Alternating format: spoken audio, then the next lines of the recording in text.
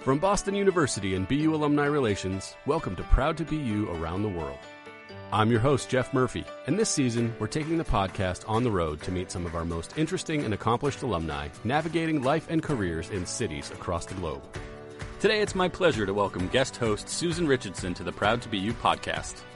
Susan's the Executive Director of Alumni Relations here at BU and leads our efforts to meaningfully engage our 339,000 alumni around the globe. Susan, thanks so much for being here. Take it away. Thanks, Jeff. It's my pleasure to introduce our guest today, Nina Tassler. Nina graduated from the College of Fine Arts class of 1979. She went on to build a groundbreaking career as an executive at CBS, where she rose through the ranks to become chairman of the entertainment division. In recent years, she published her first book, What I Told My Daughter, and co-founded PatMa Productions. She also received an honorary doctorate from BU in 2016 and serves as a member of the Board of Trustees. Nina joined me on the podcast to reflect on her formative BU experiences and to explore the values embedded throughout her storied career. Hi, Nina. Thanks so much for joining us today on our Proud to BU podcast. First of all, I just have to tell you how excited I am to be a part of the award-winning Proud to BU podcast. I believe that you came to BU to be an actor. Did you grow up with artists and entertainment people in your family? I did come to BU to study acting. I had wanted to be an actor from the time I was very young. I was active in high school and professional productions before I came to BU.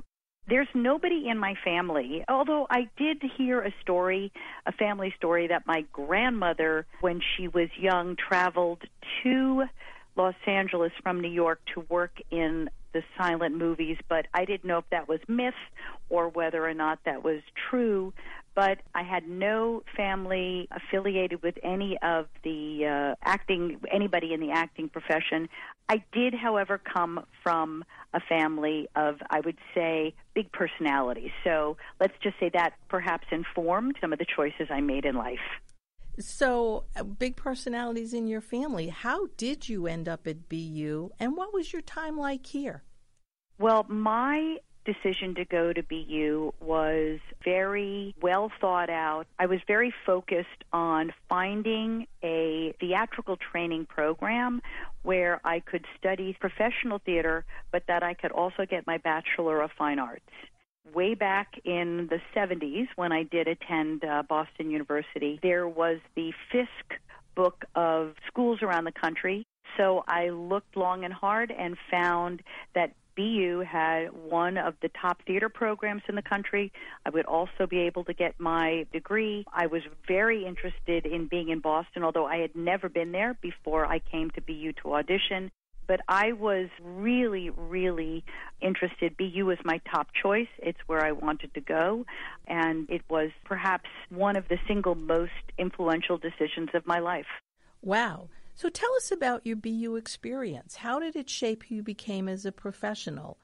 Well, I think the first thing would be that my entire time at BU was incredibly inspiring, fulfilling, rewarding, informative. I was at Boston University from 1975 to 1979, so there was a lot of change going on. The experimental theater movement was very big in Boston at the time, so you really felt a lot of energy, and the theater school itself was populated by professionals and teachers who were very connected to the experimental theater movement in Boston, as well as the classical theater training. I was educated in terms of not only the history of the theater, an academic overview of the theater, but as well as the practical training that one would need to have a career on stage. I also found that there was a community of students and people who came to that school and came to the theater who loved the work, who loved the art. Because you had to audition to get into the program, there was a caliber of performer, and you really felt that there was a genuine focus on becoming a professional. It made you feel like your next step was going to be going into the profession. The relationships and friendships that I made while at school are quite unique in that I am very close friends with a number of my classmates to this day. Because we went through a 4-year training program, we spent a great deal of time together, in class together, rooming together, going through the program together.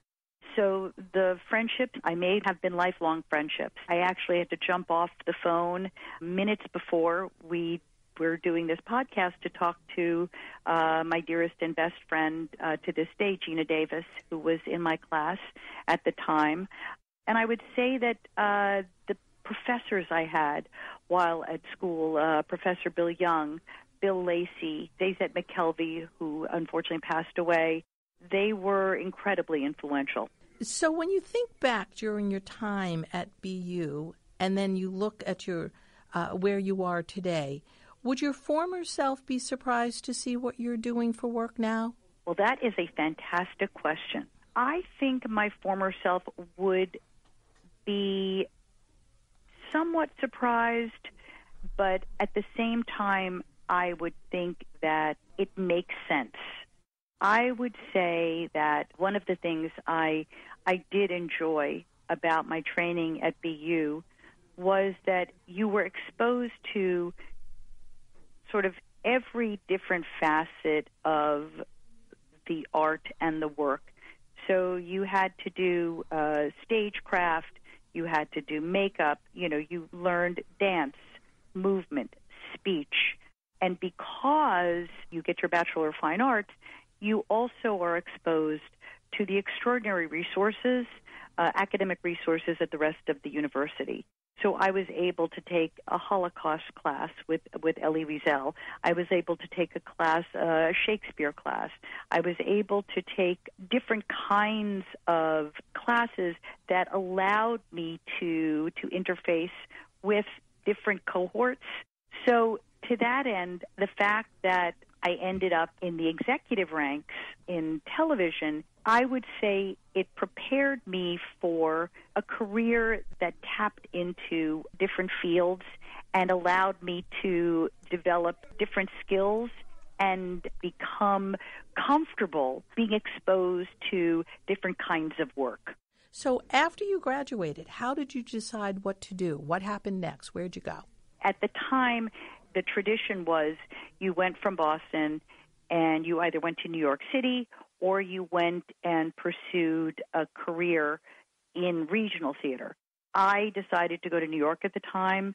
I had a boyfriend at the time who is now my husband, who was also at Boston University, Jerry Levine, and his family was in New Jersey. And we went to New Jersey and started working in the theater in New York. Now, working in the theater means doing whatever you possibly can do to be in and around a professional theater environment. So for a number of years, I worked at the Roundabout Theater, literally doing anything I could, whether it was running a spotlight, building a set, working behind the scenes, whatever I could possibly do to again, be around a professional theater company.